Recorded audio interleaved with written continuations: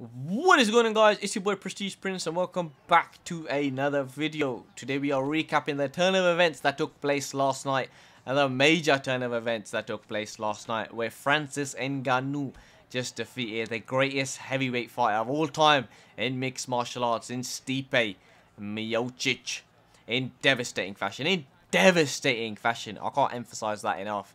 By TKO in the second round, live at the Apex Arena at UFC 260, to become the third African champion in the UFC, where he reigns supreme with Israel Adesanya and Kamaru Usman as the three kings reign supreme. And he's the undisputed heavyweight champion. I mean, to think that this man was homeless a few years ago and now he's on top of the world. He's the king of the mountain. He's the top of the hill. He's the deepest in the ocean, which is Francis Ngannou. An absolute terrific performance by this man. Can't emphasize that enough. The way he fought yesterday was an absolute amazing, really championship caliber performance by him. Championship level performance by him. I was actually picking Stipe. Myself, I was picking Stipe to win the fight, even though he was the underdog, which is not surprising, to be honest. Well, it was surprising. He's been underdog for his last 5 fights with DC and with Ngannou. He's been underdog for the last 5 fights, but not surprising. I mean, anytime you fight Ngannou, you are going to be a bit of an underdog. I mean, he possesses that great equalizer.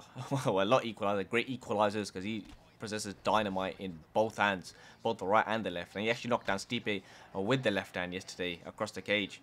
So it wasn't too surprising that he was underdog. I thought the fight would go similar to how it did in Boston at UFC 220, where Stipe would wrestle him, mix it up with striking, and then eventually wear him out in the later rounds, because obviously Francis possesses so much muscle, which obviously does require more oxygen in the later rounds. That's where it takes most effect. So I thought it would go similar to that way. My cousin actually predicted, my analyst member, who I don't like at the moment because he's celebrating my face. He predicted Ngannou was going to knock him out, which he did, so I was wrong. But yeah, I thought the fight would go similar to the way that it did first time, and boy, I was wrong. It just went completely different. You just see the leaps and bounds of improvements that Francis has made, especially in the wrestling aspect, because last time Stipe was just shooting, and I'm used to getting takedowns with these single leg, double leg, deep shots all around, and you just take him down easily. And this time he attempted and just got disheartened straight away. So I thought Stipe would win, but he didn't. He didn't. It was just a terrific performance by Ngannou. I mean, Stipe's fought DC 3 times over the last 3 years. So he's only had one opponent for the last 3 years. Obviously, he won the last 2 fights. Great adjustment, especially in the second fight. And Ngannou was coming off 4 wins, knockout wins in under 2 minutes from Curtis Blades, where he starched, and then he beat Kane, who he starched again. Then he starched JDS, and then just recently, last year, he starched Rosenstrike. So 4 finishes, 4 knockouts. Obviously, people love knockouts, as Mark Hunt would say. Jesus loves uppercuts. So yeah, it was just they both were coming off good wins. Obviously, Francis has the better showing, where he was coming out 4 knockout wins. But you didn't get to see much of the wrestling in the last 4 fights. That was the main concern coming into this fight. How's his wrestling? How's his grappling? How's he going to do in them exchanges if Stipe does exercise going into wrestling and stuff? So the way Francis answered it, hats off to him. That was the big question which he had to answer. If Stipe does shoot, how does he react? How does he stuff? How does he sprawl? Can he get off his back? What can he do off his back offensively? And he pretty much answered every question. I mean, they both started off tentatively. I mean, how the fight went itself, they both started off tentatively. So Stipe, obviously, he's got to be perfect for literally all the fight. He's got to be perfect all the fight. It's that Wilder Fury syndrome, where Fury has to be perfect for 12 rounds, but if Wilder lands that one bomb, a fight could be over. Especially so in the first fight where Fury got knocked down. No idea how he got back up from that. No idea. He just got resurrected. But it's that same sort of effect. If Francis just needs to land one, and it's pretty much game over. But Stipe has to be perfect for pretty much the majority of the fight. I mean, he did take a lot of blows yesterday as well. Absolute devastating knockout there. Anyways, yeah, so he has to be pretty much perfect the whole fight. Which was for the first couple of minutes, and after that, it pretty much changed. It was that single leg which Stipe shot. When Stipe shot that single leg and Francis stuffed it, sprawled, stuffed the takedown, then absolutely bullied him from the back, and then took his back, gave him some nice ground and pound. Right shots right to the temple of the head, which I surprised Stipe didn't get knocked down from there. Very surprised he took those shots. He just has so much power, so even one shot, you're just going to feel it. So I was surprised he even took them shots, and obviously they backed out from the clinch. But he was just mixing up of Ngannou, which he was doing.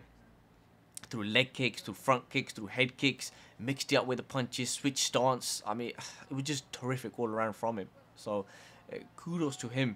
But I think at the same time, with Stipe, he just got disheartened. You shouldn't have got disheartened with the wrestling. You've got exchange in the wrestling. You've got to make him work. Tire the legs out. Make him work. Just make him work. Grapple him. Take him to the clinch. Just make him work. But I think he just got disheartened after that first takedown attempt. And from there, you don't want to be standing with. If it's a standing contest with Francis, unless you possess some serious striking skills, but at the same time, the striking doesn't elevate to heavyweight, because at heavyweight, the distance is different.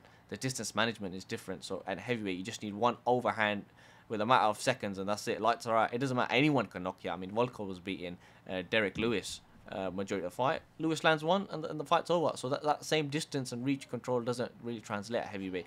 Another thing, it was a smaller octagon. In the Apex is smaller. And the smaller you are with Francis, you don't want to be in there with a small octagon, I can tell you that much. So that's another thing as well. So you don't have enough room to potentially run away like Overeem was doing. Stipe literally running away. Obviously, Stipe is not going to do that. So that does play a little bit factor as well. I do think the bigger octagon does favour the not the power puncher. So that was another factor that was in the fight. But yeah, the first round obviously Ngannou pretty much won. He took the first round. And second round, obviously, well, there wasn't much after second round. It was just a great right hand by Ngannou. Just a short one. Just Stipe. He's throwing something, and then he just comes across a left hook right across his face, and just steps him back, pushes him back across the octagon. And it lands with a barrage of strikes right on the chin. Stipe did really well to withhold that. And especially that uppercut that he landed off the cage as well. I thought he would have got knocked out by that, which is vicious. And from there, Stipe actually came back with a right hand of his own. With the right hand of his own, you see Ngannou just step back a little bit. He stays in step back a little bit, and then just take another breath, and a lovely left hook, counter left hook right on the chin. And then Stipe was all over the place. The knee buckled, the legs given out, and then after that, a disgusting, devastating hammer fist, which pretty much ended the fight. And that's all she wrote. And from there, you see Francis, just an absolute joy of a moment with his team, where he became the UFC heavyweight champion of the world. I mean, a couple of years ago, this man was homeless, and to now see him in the octagon, to see him change his life, and he's probably the nicest guy in the UFC as well. He's a super nice human being.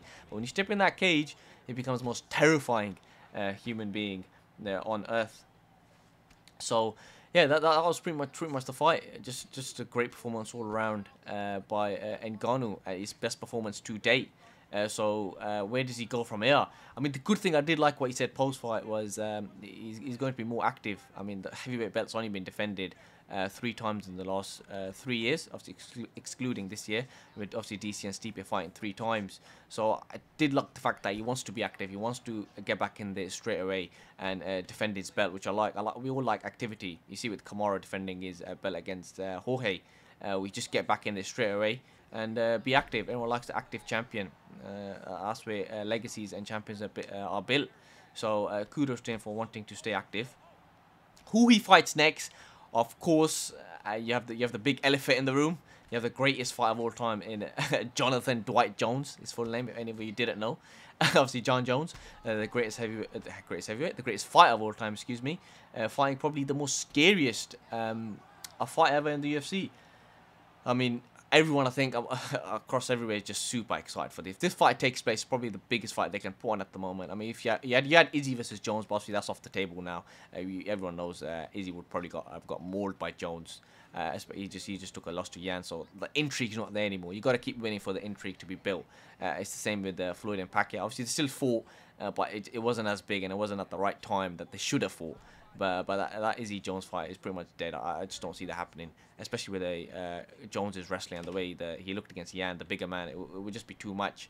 But this fight, where you have Jones actually bulking up, going into the frame of a heavyweight, I expect it to be super interesting. But I'm hoping, fingers crossed, among the UFC fans, it does happen because obviously Jones wants to get paid. So you need to pay the man.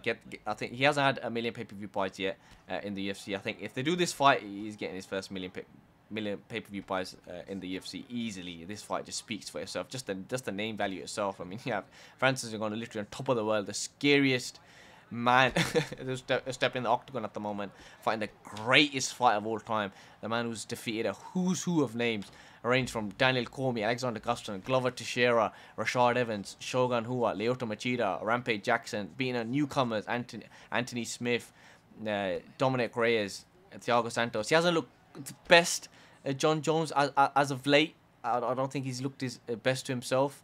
But I do expect him to be motivated, fully aware of what he needs to do when he steps in against Francis Ngannou. Personally, I think he's going to beat Francis. I think when you fight John, you just fight a little bit different. But obviously at heavyweight, it is his heavyweight debut. Super excited to see how he handles heavyweight. Obviously, the reach is not going to be as effective because Ngannou does possess a long reach himself. And the reach doesn't translate to heavy, as I said. A matter of seconds and Ngannou can shut your lights out. But I think the tools that Jones has, elbows, knees, kicks, I mean the takedown attempts, the clinch work, the wrestling, the grappling, I just think the way he mixes up is going to be a lot of Francis to deal with. It's going to be a lot on his plate. But I'm hoping it doesn't happen. It can go either way. As I said, with Francis, you can shut your lights out in a matter of minutes. And that's all she wrote. If that doesn't happen, obviously they've got Derek Lewis is out there as well. That's another name where he actually has a win over Francis by decision. Probably one of the worst heavyweight fights of all time. Both tentative. I mean, it wasn't a great fight at all. That was a UFC 241. But don't really want to see that the more. Everyone wants to see the John Jones fight. It's the money fight. It's the fight that makes the most sense. So hopefully, fingers crossed. I'm sure all of you would agree that happens. Where does Stipe go from here? It's a tough one for Stipe. He said he's going to be champ until he retires. So I don't want him to retire. I don't want him to go out like that. Hopefully not. He's better to go out like that. Hopefully you have the Jones and the Ngannou fight take place, and then you kind of have Stipe take on Derek Lewis. I'd say. I think that fight makes the most sense for him. Obviously, he's going to take a time out because he's just been killed. You don't want to come back too soon after getting killed. You saw it with Bisping when he took the short fight notice against Gastelum. You just see him get starched in a couple of minutes. So you don't, after getting killed, you need some time out. It's like he did in the first DC fight. Take some time out, spend some time with your wife and kids. Take some family time. Obviously, I'm not some counselor. I should be telling what to do, but just take some time out. And then probably I think the Derek Lewis fight makes sense for him if the Jones and Ngannou fight takes place. It makes the most sense. And then the winners can kind of face each other from there. So I think that's what should be happening next. And so that's pretty much my recap. As I said, great performance by Ngannou. Let me know what you guys think. Let me know what your thoughts are on how the fight went, who you thought was going to win, who you think is going to win this absolute mega fight that's going to hopefully take place in summertime, where you have the greatest fight and the scariest. So yeah, let me know what your thoughts are, guys. Don't forget to follow me on my socials. Don't forget to like, comment, share, and subscribe. And I hope to see you on the next one. Take care and peace.